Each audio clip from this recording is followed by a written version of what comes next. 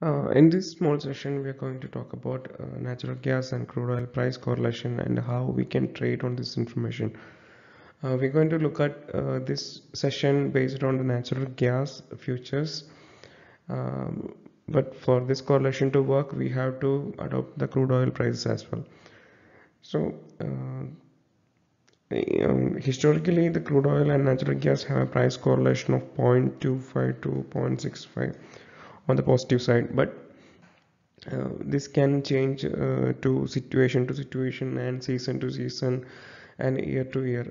Like in last 10 years, there was not much correlation seen between natural gas and crude oil prices. However, since these are known to be somewhat substitute, not somewhat, they are substitute for one another, there can be some patterns in their price behavior.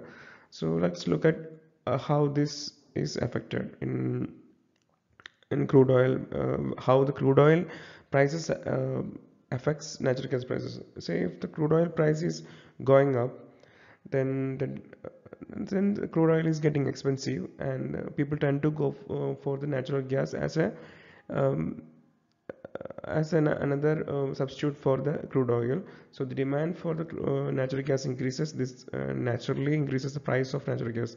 So when the crude oil prices go up, it immediately increases the price of natural gas. This usually happens, from what I have seen, this usually happens over a week's period, like 1 to 5 days, something like that. And when the crude oil prices goes down, then naturally the people may opt for crude oil instead of natural gas. This creates a lesser demand for natural gas, and this tends to make the natural gas prices go down.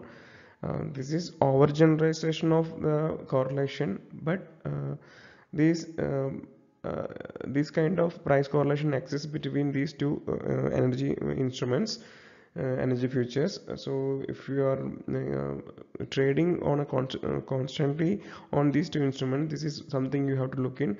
And all this happens in current expiries. Like if we are talking about May 2022, we are talking both this crude oil future and this natural gas future of May 22.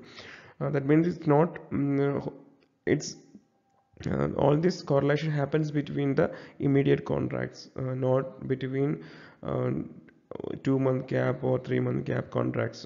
All are related to current month only. Thanks for watching.